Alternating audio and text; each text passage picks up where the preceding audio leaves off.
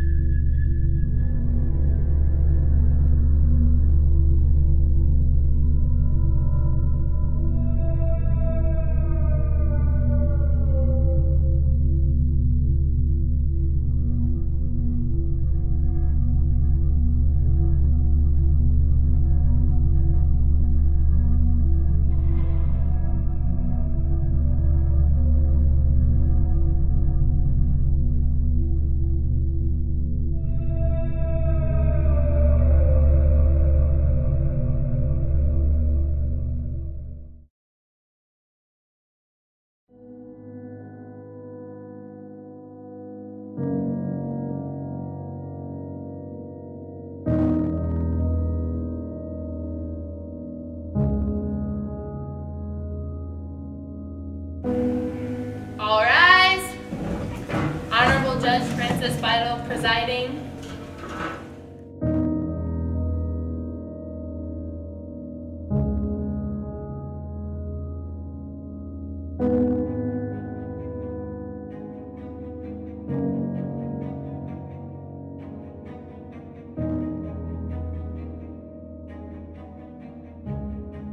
Welcome to the courtroom of Judge Francis Vital.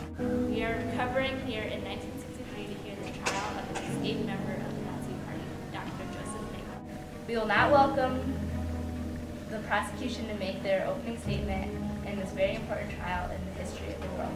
Prosecution, are you ready for your opening statement? Yes, Your Honor.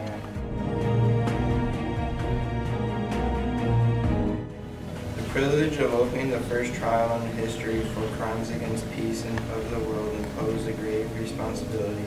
The wrong which we seek, condemn, punish, we have so calculated the Mengele, the devastating that civilization cannot tolerate their being ignored because it cannot survive for their being repeated. The four great nations flushed with victory and stung the injury stay the herd of vengeance and voluntarily submit their captive enemies to judgment of the law is one of the most significant tributes that power has ever paid to reason. We want this record for the future generation to know not only what our generation suffered, but also that our suffering will result of the crimes against the law of the people which the people of the word of unheld and will continue the future of uphold. To uphold by international cooperation is not based merely on military alliances, but grounded and firmly grounded in the rule of law. Defense may now make its opening statement. Thank you, Your Honor.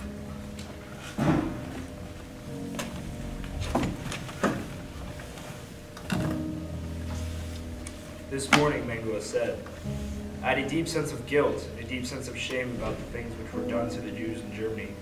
And then at the time when the terror and violence began, I was involved in a strong conflict with my conscience. I felt, I could almost say, that a great injustice was being done. However, I did not feel guilty in respect to the indictment against me. Here that is, that according to the indictment, I was guilty of crimes against humanity, because I signed the directives for carrying out laws which had been issued by superior offices, laws that had to be made so that the Jews would not be entirely deprived of their rights, and so that they would be given some legal protection, at least in regard to compensation and settlement. I am admitting a guilt against myself, a moral guilt, but not a guilt because I signed the directives for carrying out the laws. In any event, not a guilt against humanity. That is all, Your Honor. Prosecution, you can call your first witness. Prosecution calls Stephanie Wallet.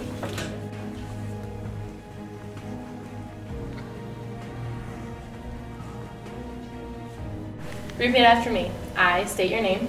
I, Stephanie Wallowitz, Do solemnly swear do solemnly swear to tell the whole truth to tell the whole truth and nothing but the truth. and nothing but the truth, So help you God. so help you God.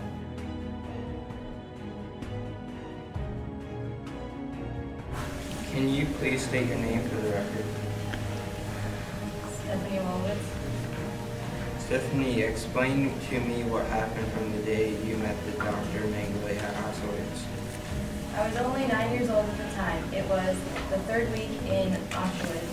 I was working with a group of others on digging large, long holes. At that time, I had no idea what the purpose of them was for.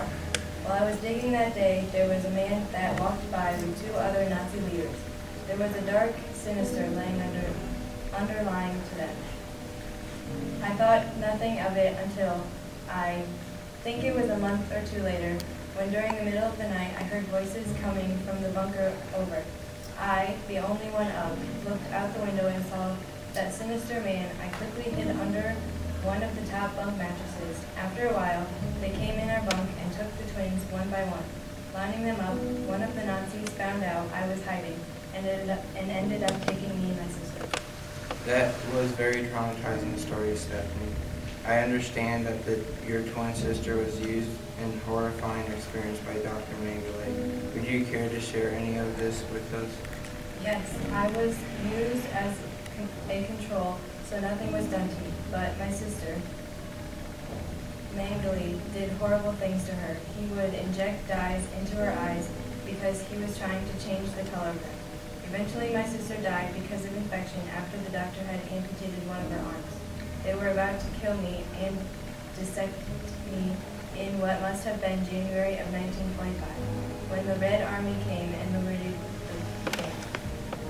That was a very horrifying story, Stephanie. What would you have possibly driven Josef Mengele to such things?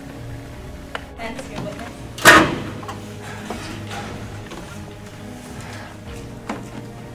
Good morning, Miss Wallowitz. Do you need anything?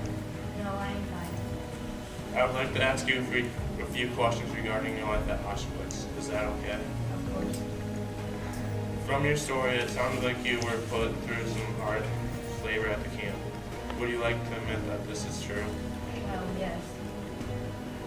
So when Dr. Mengele came and took you into his care, he took you away from all the hard labor, is that correct?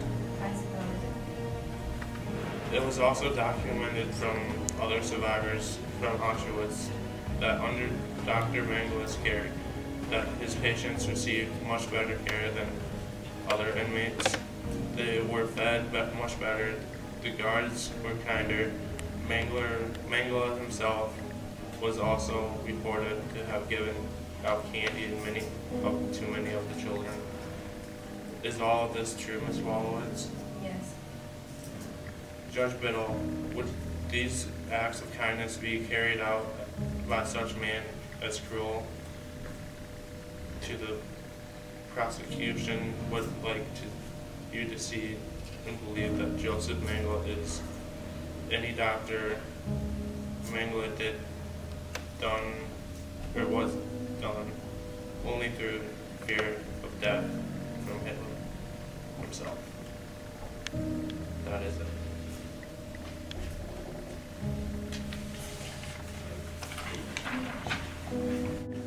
Thank you, Ms. Wallowitz. Please sit down.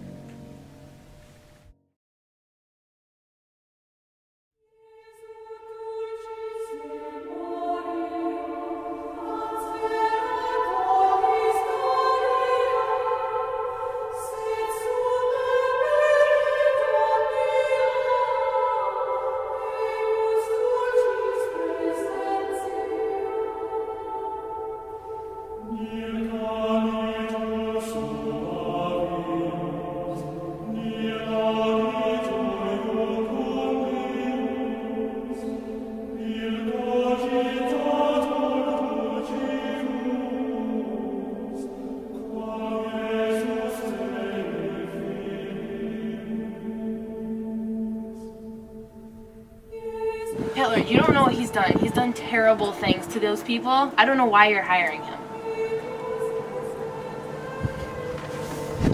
Sir, your guest has arrived. Would you like me to send the plan? Yes.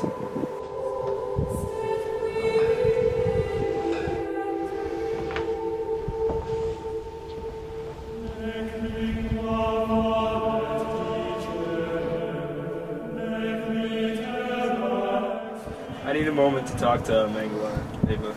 Okay. So, I've heard you have a very impressive resume, Mengele. Indeed. There's a problem. Auschwitz, our doctor has fallen out. Would you be able to take over for him? Of course. So, I will need you to exterminate the Jews and complete my final solution. Very well. Anything else you would like to do is on your own. Thank you, sir.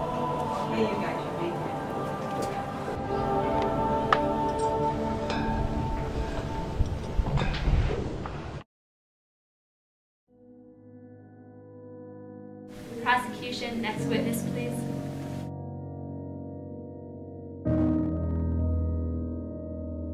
Prosecution calls Josef Mengele to the stand.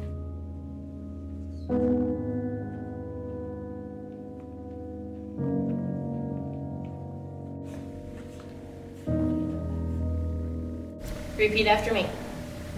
I, and state your name, I, Josef Mengele, do solemnly swear do solemnly swear to tell the whole truth to tell the whole truth and nothing but the truth, and nothing but the truth. so help you God. So help me God. Let me sit down. Can you please state your name for the record? Josef Mengele. According to the definition of crimes against humanity, which are in short inhumane acts committed against the civil population in violation of a country's domestic law, Josef Mengele, you may have very well committed these. Let's go into further detail about the evidence stacked against you. You exposed the prisoners of Auschwitz to various traumas, did you not? No, they were just harmless experiments.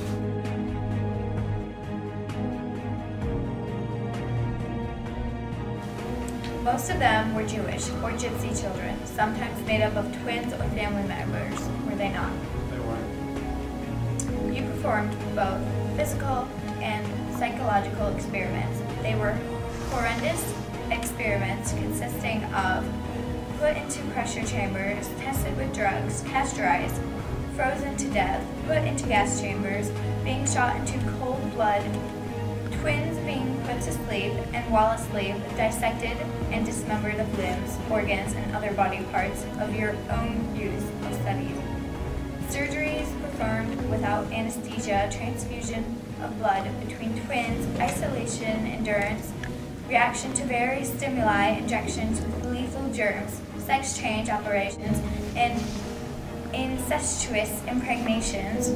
Robert J. Lifton, as a Nazi doctor, quotes you, Josef Mengele, away with this shit, unquote.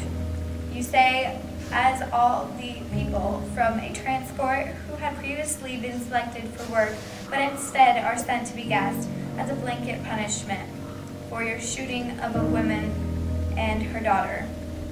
What do you have to say about that, Dr. Mengele? None of that is true. Then tell me why there's a picture of you in a building at Auschwitz with other doctors and helpers with body parts on the wall in the background. Is this you, Joseph? Yes.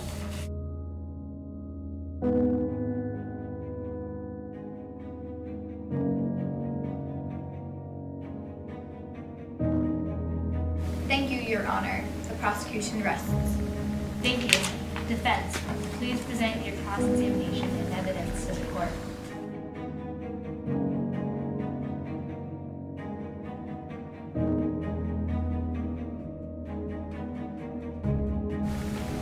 Thank you, Your Honor. Joseph, were you appointed doctor of Auschwitz by Hitler? Yes. This was after the original doctor of Auschwitz fell ill, correct? Correct. Did Hitler need you? Was he pressuring you to be the doctor? Yes. Do you feel that if you wouldn't have said yes to Hitler, you would have been killed by him? Yes. What did Hitler tell you to do while in Auschwitz? He told me he wanted to carry out his final solution. To put the ones that were physically capable of work to work, and to exterminate the rest. Thank you. That is all, Judge.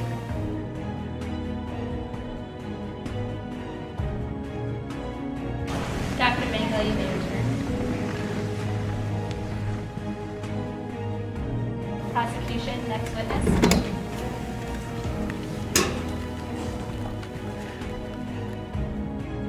Prosecution has no more witnesses. We rest. Thank you, Your Honor. Defense, any more witnesses? The defense has no more witnesses, Your Honor. The prosecution, followed by the defense, will now close the trial, and a verdict will be made by myself after. Prosecution, you may close.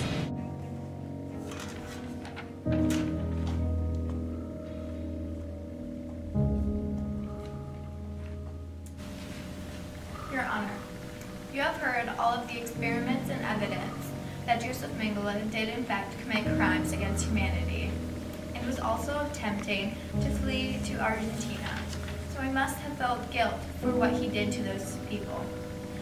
The defense argued that Mengele was only acting out Hitler's orders, but in fact, Mengele was not forced to do the horrible humane experimentations. Hitler only asked him to be a doctor at Auschwitz.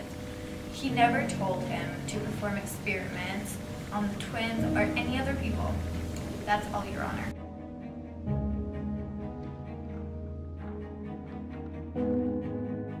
The defendant was only acting under the orders that he received from Hitler. He had no choice. Hitler would have killed him if he didn't follow his orders at Auschwitz. He was only doing what he was told to do. Please take this in consideration when you're determining your verdict. Thank you, Your Honor. Based on the evidence and testimony